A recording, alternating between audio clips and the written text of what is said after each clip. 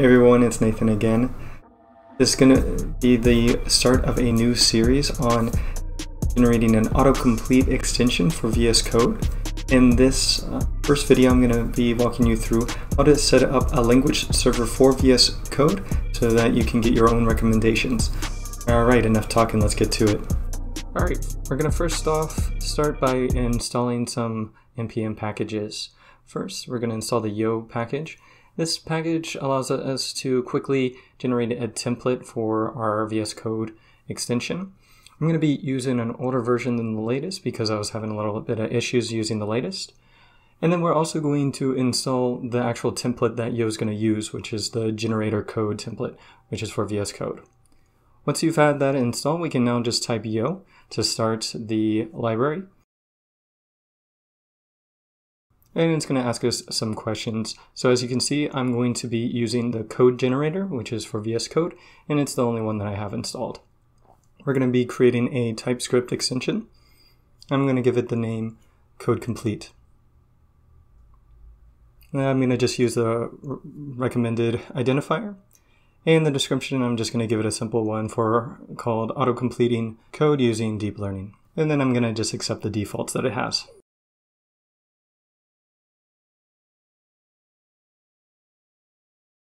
Once it's done all of that, we can go ahead and cd into the project that is created and open it up in VS Code. Now, from this, you can see it gives us a nice structure for starting off our project. So we have a bunch of different configs. If we go over to the source folder, you can see the extension that it has loaded up for us. And this one's a very simple one. It just has a single command called hello world. And this just opens up an information message with the message hello world from Autocomplete, our extension. If you want to test this out, really easy, you can just debug by pressing F5. This will open up a new VS Code window with the extension installed in it. And then we can run the extension by opening up the command palette and then searching for hello world and pressing enter. And as you can see, it opened up the information dialog box for us. Alright, so let's get started with creating our project. So this one's going to be using a client-server architecture. So I'm going to actually rename the source with our extension in it to client, since this extension is going to be the client part of our extension.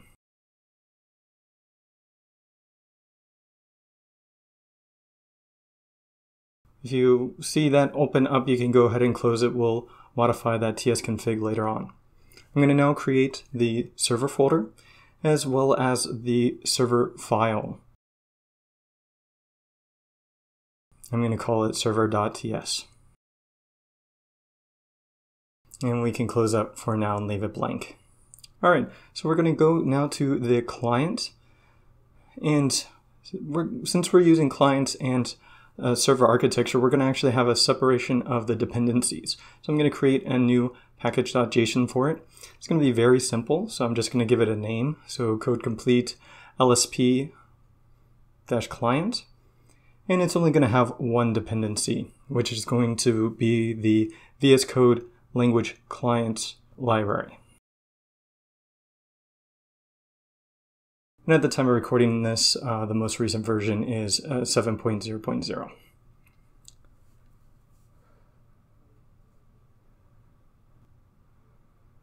Now I'm going to just do the same, but for the server. So I'm going to create its own package.json.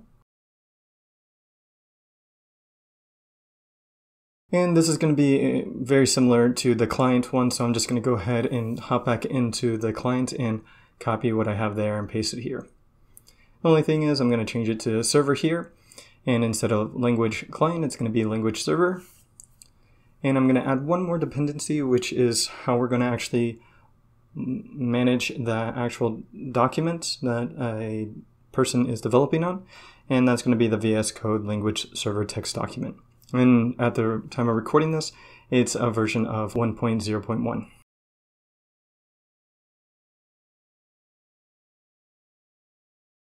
Alright, so with that out of the way, we can now actually start writing some client code. So I'm going to go ahead to the extension.ts. And I'm going to remove all the boilerplate stuff that was auto-generated by the Yo library. Now I'm going to go ahead and import some stuff from the VS Code language client library. First one's going to be the actual language client itself, and the second is going to be the transport kind, which is just the type of protocol that we're going to be using. And so I'm going to import that from VS Code language client, specifically the Node version. As you can see right now it has an error, so we actually need to install this. So I'm going to go ahead and cd into the client folder and run an npm install.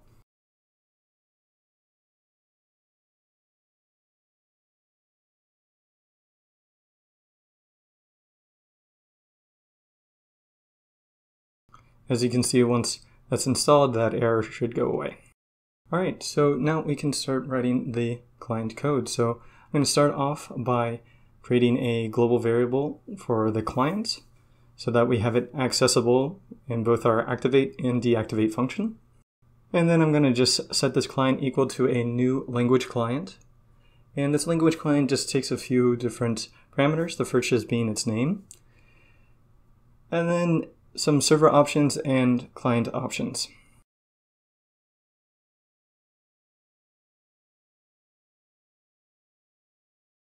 Which we will write right now. Okay, so I'm going to define the server options as just a simple dictionary. In the server options, there's going to be two different ones, a run configuration and a debug configuration. For the run configuration, we have to pass in a few arguments, that being the module, which is just the path to the actual server itself. So in order to do that, we're going to create another variable for storing where our server is located. So we'll call that server path. And this is just going to be equal to the context.as absolute path. And we're going to pass in the path to our actual server, starting from the root of our project.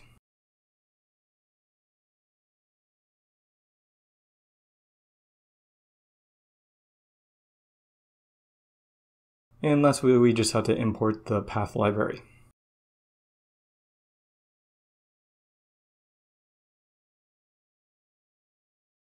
Now we can go back to our server options and add this as the module. And then we're also going to say the type of transport that we're going to be using. So we're going to be using that transport kind, and we're going to be using the IPC protocol. Now for the debug configuration, we're going to just do the exact same. So we're going to go ahead and copy and paste this.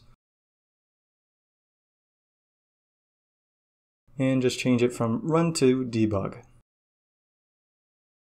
Next, we'll write the client options. This is a lot simpler. So we're just going to set this equal to the type of document that we are wanting to have this extension work on. So we're going to say document selector. We're going to be using the file as the scheme. And we're going to specify that this needs to be for the Python language.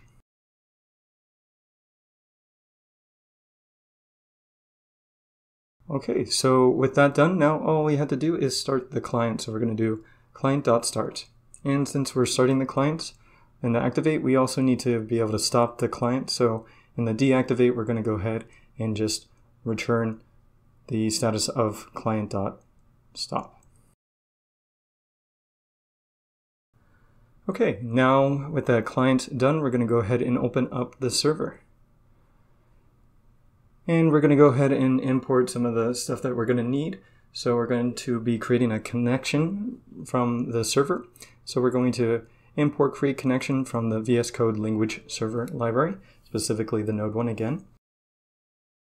And just like before, we need to install it. So we're going to go ahead and cd into the server and npm install that. And that should get rid of that import error. With that out of the way, we're now going to create the connection. So we'll create a variable called connection. And set it equal to the output from the create connection call. And this create connection takes in some features that we're going to be using for the language server, and so we're going to just be using the proposed features.all flag.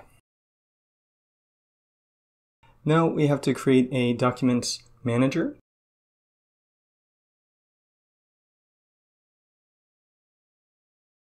We're going to create a new text document. We're going to pass in the text document class, which we're getting from the other library that the server is dependent on. And this is going to set up the document manager for us.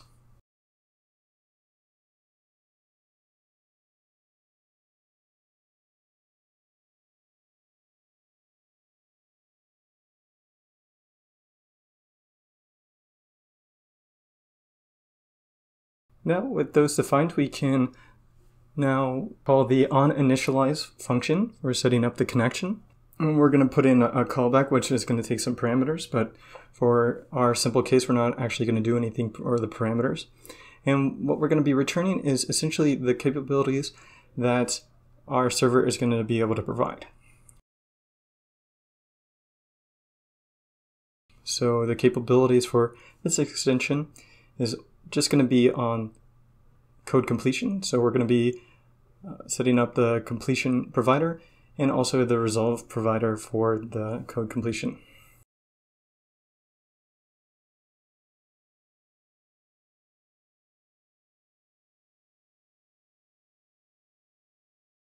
After that, we can now get started on writing the code for the actual completion. So we can do connection.onCompletion. This takes in a parameter, and this is where you would be able to get information from the text document using this parameters. But for this initial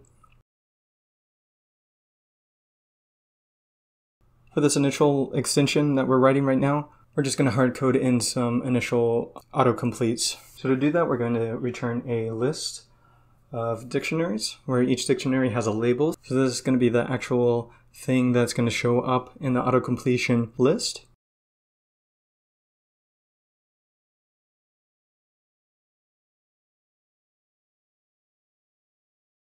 And we're going to give it a type, which is a complete item, which is a text.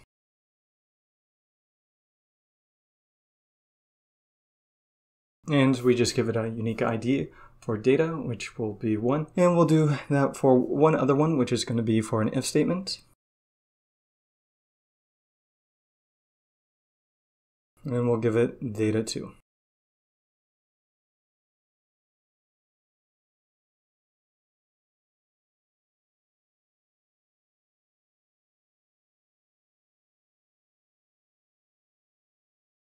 Okay, so that's all we had to do for auto completion. Now we're going to actually go on to the auto completion resolved.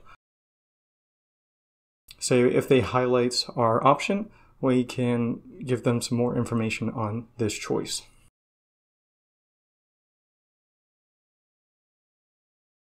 So here we just check which type of data it was that they've highlighted. So if it's the first one, we want to give it a more detailed description.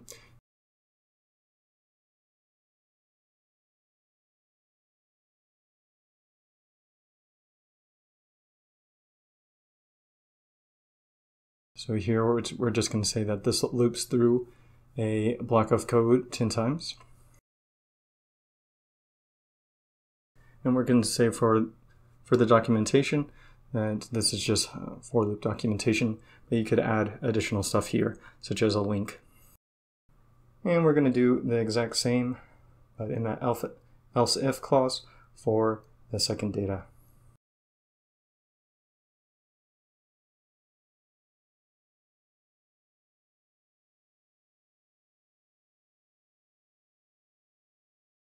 And we'll just say that this checks whether or not the variable I is less than 10, and that this is just documentation for the if statement.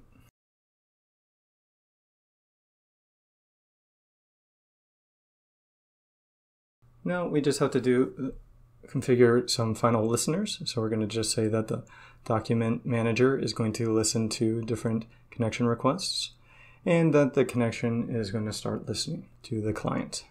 Okay, so that basically does it for the client and server. Now we just have to deal with some configuration for our project. So if we open up the root package.json, we're going to delete this contributions part of our extension because we're not going to be using contributions for our extension. And we're going to change where our main file is since we're now having it in client/extensions.js. Also, we're not going to be using the command activation event. We're actually going to be doing it based on the language of the file that's currently open, which is going to be triggered on Python. Also, we're going to delete some of these scripts and add on our own. Since we have a more complicated set of installation instructions for this extension, we need to, after the root extension, the root package is installed, we need to cd into the client and server and install those as well.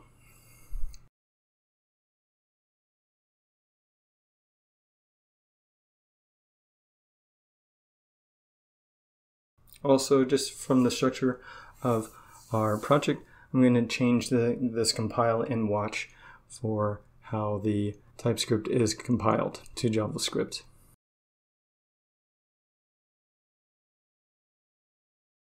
Alright, with that out of the way, we can now go onto this tsconfig.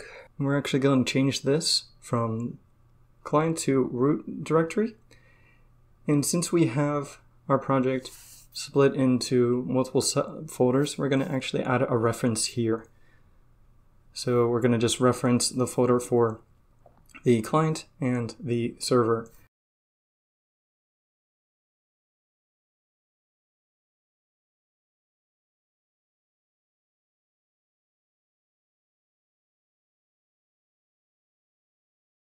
As you can see, these have errors and saying that we don't have a tsconfig in the client or the server. So we're actually going to go ahead and create that by just copying this root level one and pasting it into the client and the server.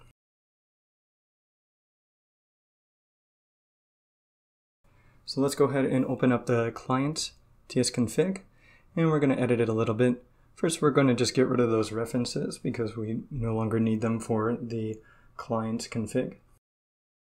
And also, since this is a composite tsconfig, we have to set the composite to true for the compiler options. And we're just going to do the exact same for the server one as well.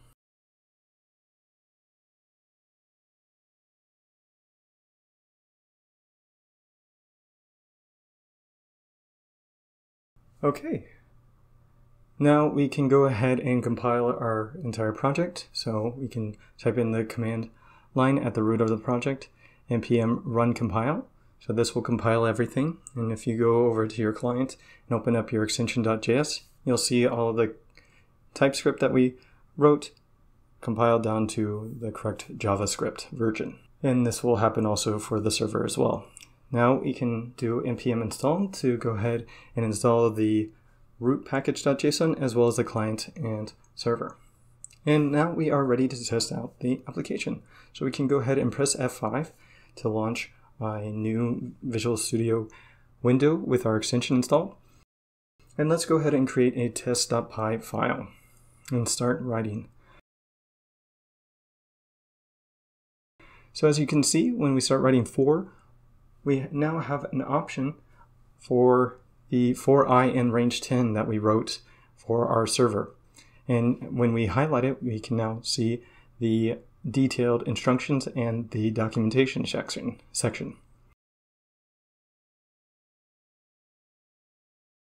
And if we go ahead and try to do this for an if statement, we get the same thing. So we can see now we have a if I less than 10. So now you know how to set up a VS Code extension for a language server, how to generate auto completions yourself, some hard-coded rules, and in the next video I'm going to be showing you how to generate auto completions using deep learning. See you in the next one.